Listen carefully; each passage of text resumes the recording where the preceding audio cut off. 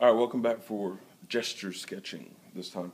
For gesture sketching, I'm going to write it down first on some manila paper for us.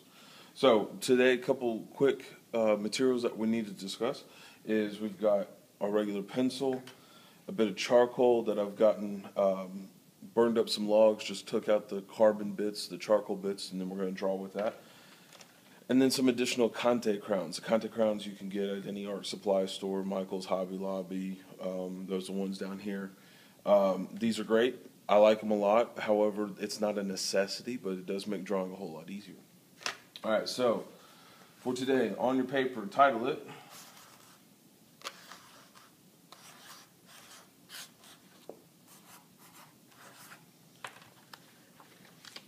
Gesture drawing. For gesture drawing, what we're doing is we're quickly doing a fast illustration of a figure in front of us. Now, for us today, we have Kung Fu Steve. This is our model, Kung Fu Steve. And the reason we're using a model is because I have nobody in here to be my model. So what we're going to do is we're going to use Kung Fu Steve and reposition his arms and legs into a quick pose, quickly sketch him out, and move on to the next pose. In addition, we're also going to discuss contour lines, and I brought Thing in for contour lines. Now for contour lines, again, you're doing the outside design of the object, you're doing the outline of that object, and then illustrating that onto your paper so that you can see just the structure, the line structure of your overall object. Value, added details after that, that's next, that's not now. Right now it's all contour lines, it's getting the basic structure of shape down. Alright, so let's talk about Kung Fu Steve for a second.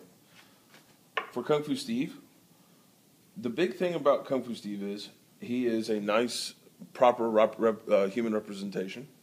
The thing about Kung Fu Steve that I've got to harp on is the way that he is positioned, he's going to emulate what happens with a normal figure if they're not put in the correct position.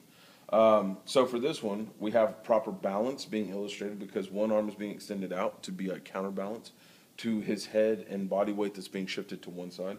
However, if we shift all that body weight to one side or the other on our little stand, he sometimes won't hold his own weight. Right now, more weight distributed, balance on the other side, but if we change the balance on how the items are, he can sometimes get put off balance and be shifted. So right now it's really wobbly because we have no counterbalance, no weight on this side to the weight on the other side, so easily he can tip and fall over. That's one of the biggest illustrations of balance that I can show you, especially for a human figure representation. Let's twist him back over so it's not like he's discombobulated. Alright, so do a simple pose, kind of like a running figure. Now for when we did Kung Fu Steve initially, we drew the head, neck, upper torso to pelvic area, hips or thighs to knees to shins, ankles, feet, all done in the oval and circle illustration. Same thing as Kung Fu Steve is built.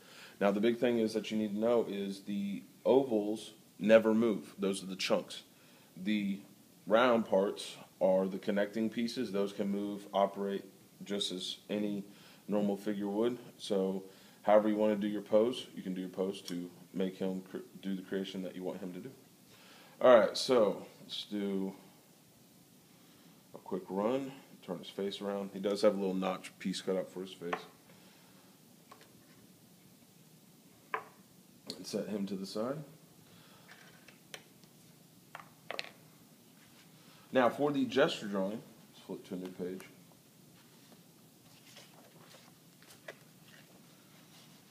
Grabbed a couple bits of text just to show you. For gesture drawing, you're doing just an outside, quick, rough sketch of the shape. We're not going for specific details. We just want to see what the person is doing and then transferring it to your image with just a few lines. The fewer lines, the better, even, because these are timed, these are going to be fast. I'm going to do mine as quickly as I possibly can. I might cut the video to shorten it, but we're going to try and limit these to 20, 30, 1-minute segments at all, period. Alright, so I'll use a Conte crown this time. Let's use this dark brown, nice chocolate color. Alright, set my watch firmly so I can mark the time.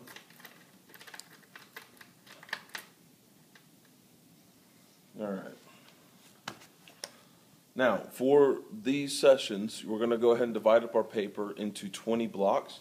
So we're going to do a 4 by 5. 1, 2, 3, 4, which gives me 1, 2, 3, 4, 5 sections.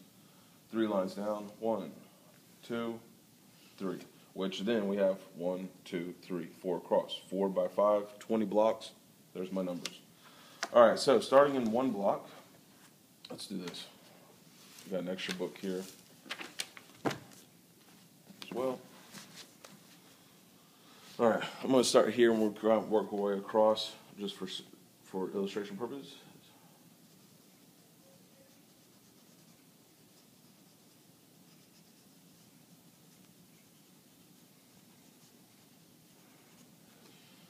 There, that was about 10 seconds. I want to try and make these as fast as possible. All right, change pose. This time we'll have more ballet.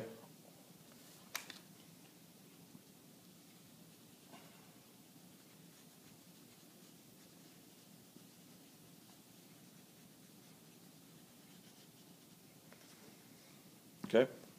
Fast representation. I see what my character's doing on the page. Now, we might break these down. You might have to do smaller blocks, bigger blocks, whatever is more comfortable for you. However, we are going to do a number of them for illustration, okay, so that we can get our movements down as fast as we possibly can, so that we can get through and structure and know how structure's done better. All right. Let's switch to the red. I like the red. The red's a really nice color. All right. Let's switch it over to the hand. Now for this one, I'm going to turn the hand so I'm looking at it slightly off center, not flat in front of me. I've rotated it around so that I can see different faces, different facets of the overall image. That way I can work off of that structure in multiple ways. The big thing is we don't want to keep drawing flat things. We want to turn them into a 3D object. All right, so for the hand, gesture sketch of the hand. Pull down my first finger.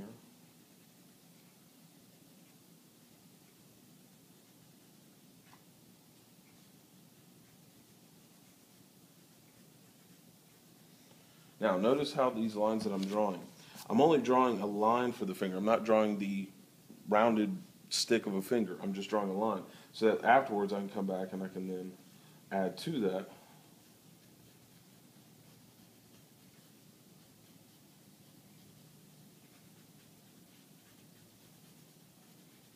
to where we have our hand. Now, these are speed things. The faster you can go, the quicker, the better you are. If it takes you a long time to do some simple stuff, we got to talk, because this is where we start making and breaking real artisans from, well, let's just be honest, hacks.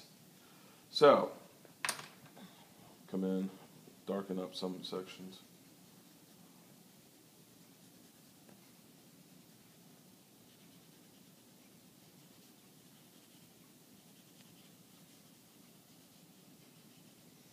So we have our hand illustrated as I'm looking at it for you guys, just slightly turned from that face so that I can see just the side angles.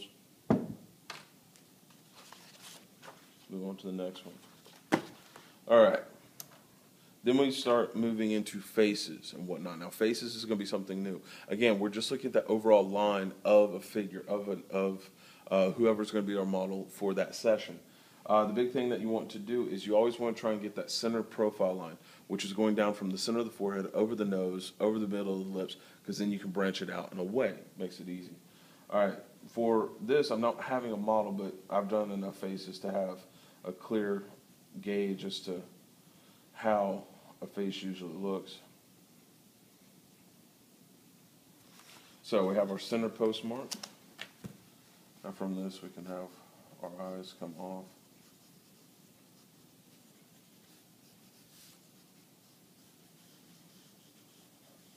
Over to an ear. This would be jaw structure. Have our lines come in for the mouth. Might be able to do a bit of the nose.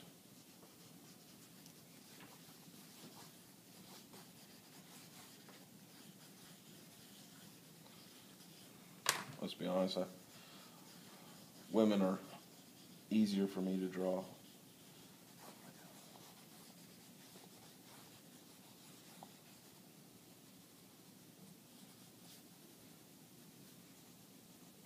Now, does it look like I spent a lot of time on this? No, it shouldn't look like I spent a long time on this. It should look like I did it very fast, but I know what it looks like. It's a face. That's all we need to know. We need to know that it's a face. We need to see some structure. Again, these are time fast. I want to try and get you through these things as quick as possible. Charcoal, as soon as we get around to it, we're going to be working with this as well. Now, the only issue with this in the contour crayons, I don't know if you can tell, it does get messy on your fingers, so just keep that in mind. It's dust. That's all it is. Just rinse your hands off. You're fine to go. Now, let's move on to back to our basic shapes, our objects that we've been working with. Some clear cups and some paint cans. Again, for the contour lines, I'm just going to leave these stacked up in front of me. We're doing these quick contour drafts, illustrations, just to go through the process, just to work up your drawing skills, get them better, more refined, and faster. That is key. Fast, fast, fast. The faster you can go, the more money you make. Forget that. You are out of the game and you lose. All right? So, let's turn on the sideways. So I'll work on this. So, first things first. Now, gesture sketch. I'm going to want to get these things close.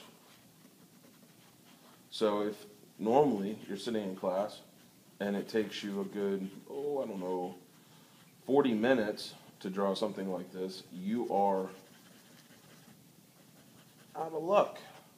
You are not getting paid and wasting everybody's time. So,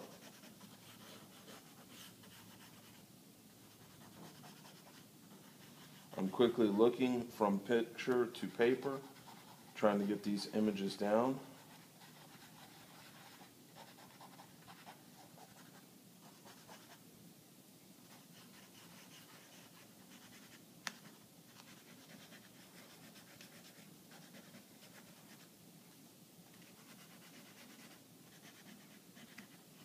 Now, number one thing that I've got to harp on from me to you. I've done this for years. A long time. Are you going to be perfect every time, all the time? No. And I wouldn't expect that. But I would expect to see that you're getting progressively better. Because the more you practice, I'm going to see you getting better. And if I don't see you getting better, it's because you didn't practice and you crapped out. If you crap out, you're low on the totem pole. All right. Listen to Mr. G.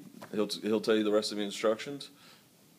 Be my guest. Go ahead and fill the room in on the rest. Later.